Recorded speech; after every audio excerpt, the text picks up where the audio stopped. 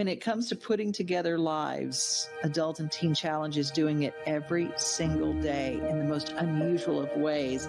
Jean Garcia joins us right now for Adult and Teen Challenge, and we're going to talk about some things that you've got going on right here at home in Rutherford County in Murfreesboro, correct? Yeah. Tell me a little bit, what is Adult and Teen Challenge for the people who don't know? Sure, yeah. Adult and Teen Challenge is a faith-based residential, well, we like calling it a faith-based recovery group, but it's really, it's a rehabilitation program. It's inpatient.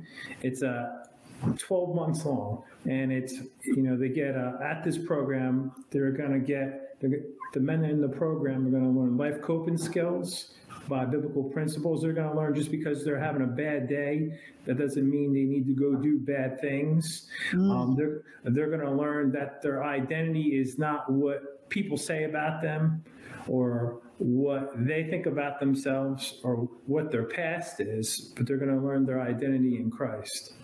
Amen. Becoming new people. Let's talk about some of the things that you do with some of these guys. Like, I loved this picture that I saw. They're guys getting ready to serve. Yes.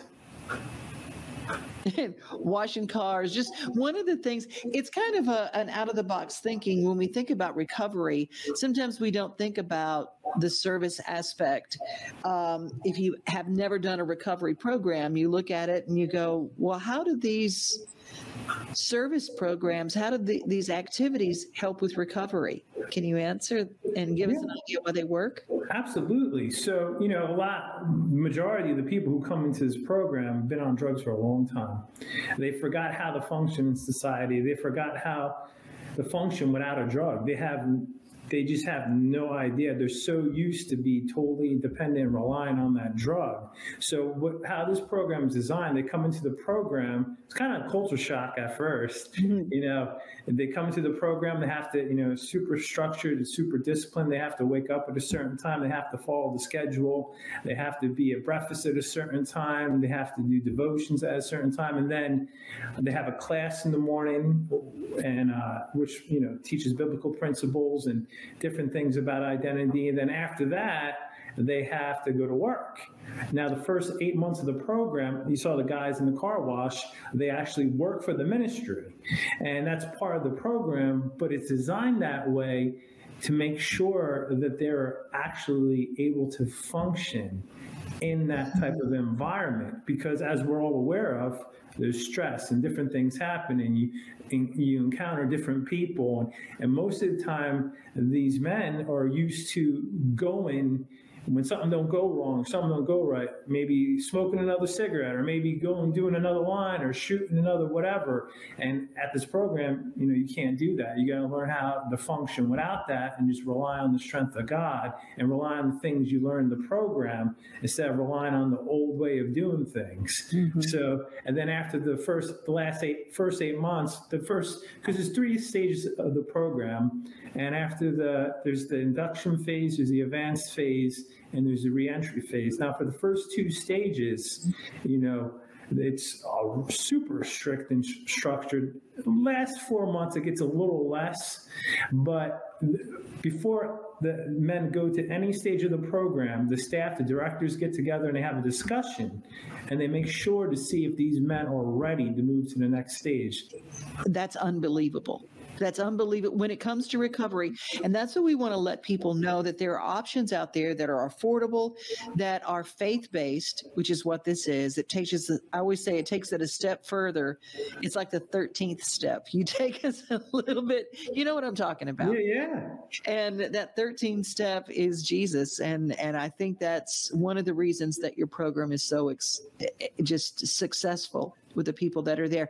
Now, what are the ages, and do you only take men in your program? Well, the ages, for Heartland Adult and Teen Challenge, we only take men 18 years old and up. I do refer women to another Adult and Teen Challenge, which is a women's center. So if a woman does contact me and she does want help, I'm going to refer her to the Women's Center. Beautiful. That's important. There's nothing more hopeless than being a family member or loving someone who is addicted and knowing that you can't do anything to help them, but knowing that there's someone out there throwing you a lifeline, which is what Adult and Teen Challenge is, because they actually do know how to help. Yeah. And, I know it really works because I went through the program myself. So what? Yeah. Wow. I went through the program. I was addicted to heroin and opioids and you name it. I pretty much did it. And I'm not ashamed to say it because it's my testimony. And, I want people to know that there is hope, and his name is Jesus. And in the Bible says, who the Son sets free is free indeed. And it also says what may be impossible for man is possible for God. And, I tried every which way to get away from that lifestyle. I tried every which way. I tried chemical replacements. I tried committing myself to a hospital. I tried everything and anything that I could possibly think of. I tried cold turkey on my own strength. None of it worked until I submitted to the Lordship of Jesus Christ. I was ended up on the street with nothing. And then I ended up in a hotel room. The state put me up in a hotel room, and a pastor that was in my life, very influential person in my life, they told me one time, if you get serious with God, he'll get serious with you. And I remember being in that hotel room, pacing back and forth. And, I was withdrawn. I was coming off of prescription drugs I was prescribed, also nicotine, smoking many packs of cigarettes a day. And I'm pacing back and forth. And I literally saying to myself, I don't know what to do with myself. But that thought kept on going through my head. If you get serious with God, he'll get serious with you. So I threw my hands up. I looked at the ceiling. I said, all right, God, that's it. You win. I said, I surrender all. Let thy kingdom come, thy will be done. I fell to my knees. I cried my eyes out. But this time I meant it. I wasn't doing it for a show. I wasn't doing it to please somebody else. I was at the bottom. I was in desperation. I didn't want to live like that no more. I knew that there was no way out but God. And sure enough, I remember actually I had like a series of things happened in the hotel room, and I had a shooting pain in my chest and stabbing going down my left of my hands really bad. I believe I was having a heart attack. And, thank God for Grandma. Years ago, she taught me, call in the name of Jesus. So I remember I laid on my bed there in that room, and I just called on the name of Jesus. Now, I don't know what happened, but I fell asleep. I woke up the next day. I had a peace I never had before. There was a presence in the room before, Christians, we call it the manifest presence of God. And I called up the pastor and I said, listen, I don't know what to do. I give my heart to God. Nice as possible. That pastor said, oh, Gene, you've done that before. I said, no, you don't understand. Something happened this time.